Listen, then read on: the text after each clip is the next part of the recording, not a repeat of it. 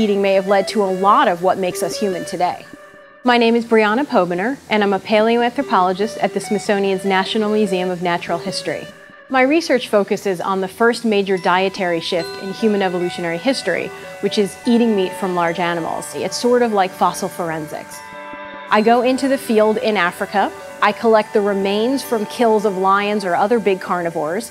I can look and see what meat and bone marrow was left from these kills, and then I look at the patterns of tooth marking and bone damage to see if I can identify what kind of carnivore made that kill. I also use these methods when I study fossils to try to identify who got there first. Was it the carnivores or was it the early humans? I found in some of the fossils that I've studied that early humans got to these carcasses first and were able to eat the best parts of the animals.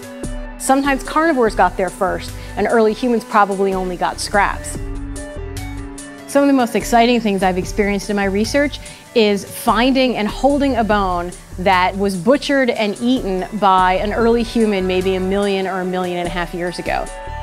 It's a really eerie feeling, but it's really cool to think that I'm the first person to actually see this bone that is direct evidence of human behavior. It's like sort of reaching through time and getting a glimpse of what human life was like in the past.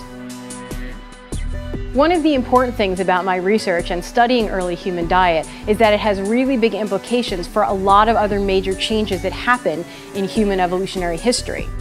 The evolution of meat eating has been linked to an increase in brain size. It's been linked to an increase in home range size and maybe the expansion out of Africa. It's likely that competing with big carnivores, you needed sophisticated interaction, communication, and other social skills that are also another hallmark of being human.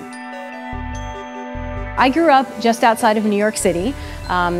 Truth be told, I wasn't particularly interested in science when I was a kid. It wasn't until I got to college and had a fantastic anthropology class with a wonderful professor that I really got hooked on the idea of studying human evolution and trying to understand more about where we came from as a species.